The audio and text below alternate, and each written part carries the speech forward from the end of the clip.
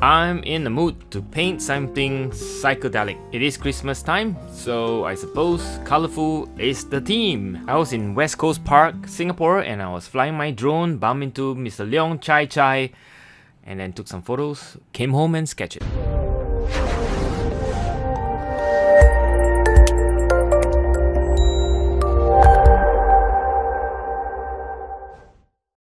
It intrigues me that in Singapore there's still rustic places like this, but it's a very small patch of the West Coast beachfront, if you can call it beachfront. Well, it's more like a walkway, and it's where the sort of walkway meets the water. There's still some boats, small, dinghy and stuff, I suppose. Very interesting.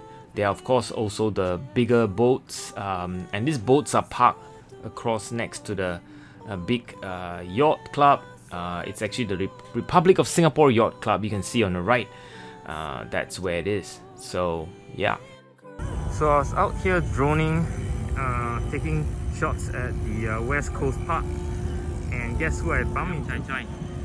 He was painting alone, but enjoying himself. Probably having a day break from taking care of his grandchild. Excellent. And he has a fan at the back as well. So I went up to say hi. Mr. Leong, how are you? He was saying that, yeah, can't really sketch with the rest with the COVID-19 situation, so he's sketching by himself, just easier to sketch without having to wait for one another. So it's always good to be out. You never know who you bump into in a situation like this. It's always fun to bump into people that you know.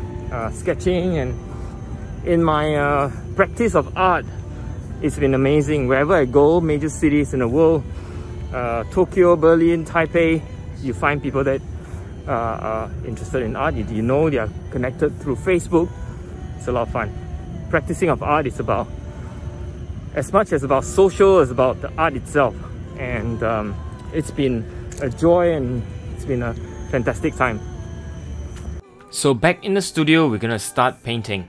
West Coast Park, from one of the photos I've taken from the place. Let's see how it goes.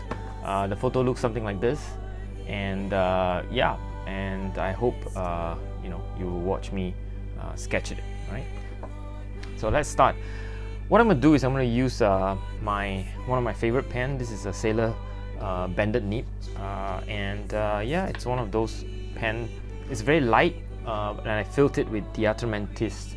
I think this is a Diatramantis archival ink, and I intend to just make it very, very simple, very sort of a light ink wash sort of approach to it.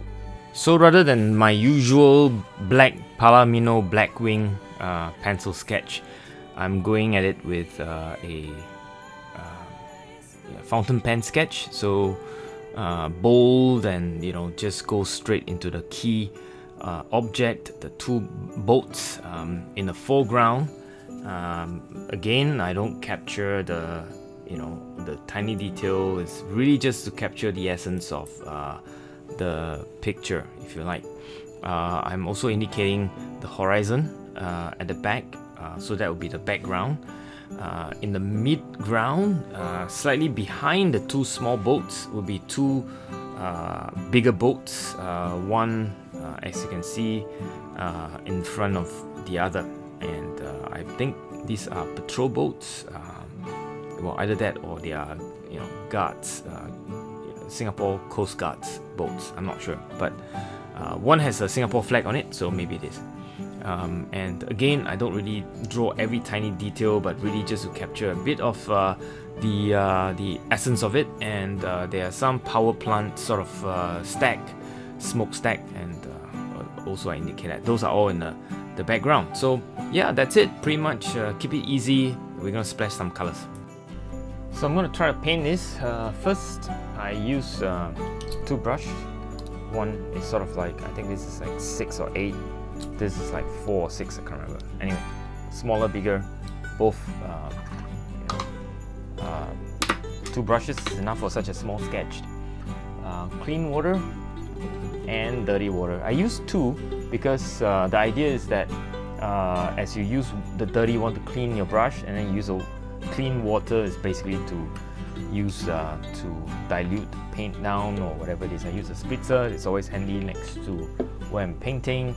The 16 palette colors that I've been using for a while now, and this made in China, sort of very interesting mixing plate, mixer palette, and rags, tissues always nearby, and if ever I need to, white opaque coming to the rescue. That's it. So let's start. So these are the couple of recipes I have in my head. Painted this before: psychedelic rhino and psychedelic statues. The recipes I'll share with you. First, I usually use a transparent blue. In this case, it's a cobalt blue, light washed, random, patches if you like. Really, there's no shape and form other than I paint negatively. In other words, I paint the sky away from the objects, the boats being the objects, and yeah, and just to dilute it down and so on. I add a bit of green, a bit of phthalo green, a bit of green gold to it. Again, sort of reflect, and I'm not being careful. In fact, I'm just simply, let the brush dance around and slap it on.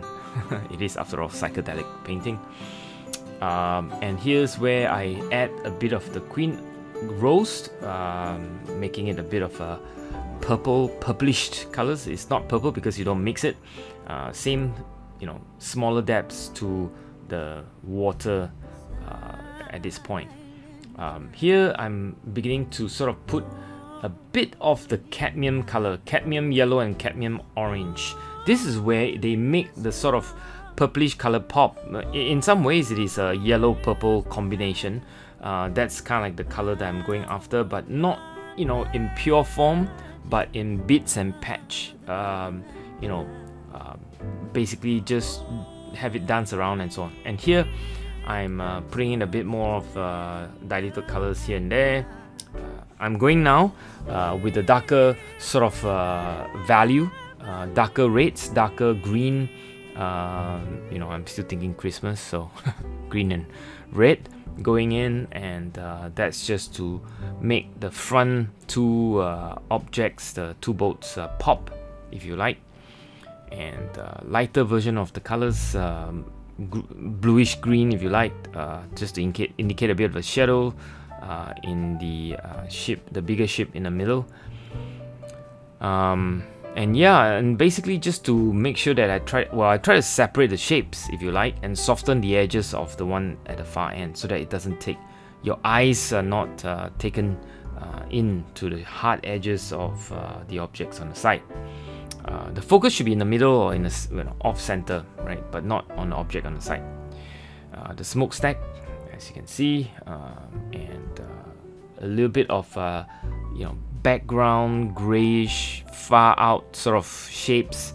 I'm not even thinking, and I'm not looking at the photo at this point. I'm just going with gut feels, growing it out, so to speak. A bit of dabble here and there with colors, making it as colorful as I can get away with, and splatter a little bit here and there, of course, as always. Splatter as much as you can get with. In this case, I didn't really splatter a lot, but I think a little bit, doesn't hurt. So, not quite done, but I need to wait for it to dry, and so I decided to put my name down, put a date, and also to indicate where this reference photo comes from, West Coast Park in Singapore.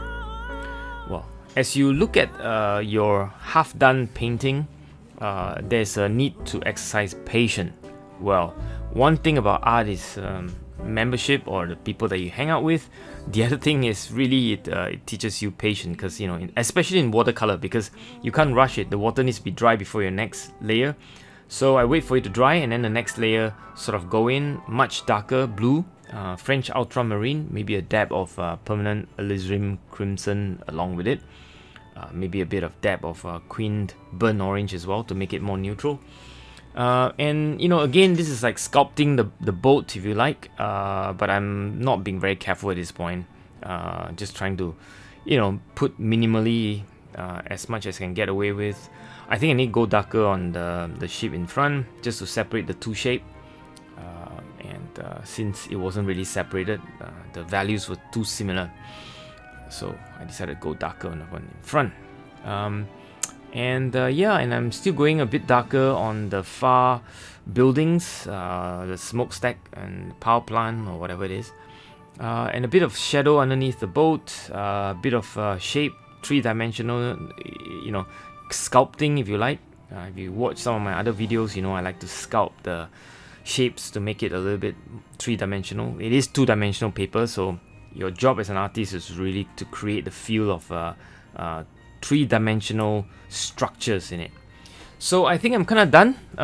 That's it for a psychedelic, colorful sketch with a Christmas mood to go. I hope you enjoyed that, and thank you very much, and peace wherever you are.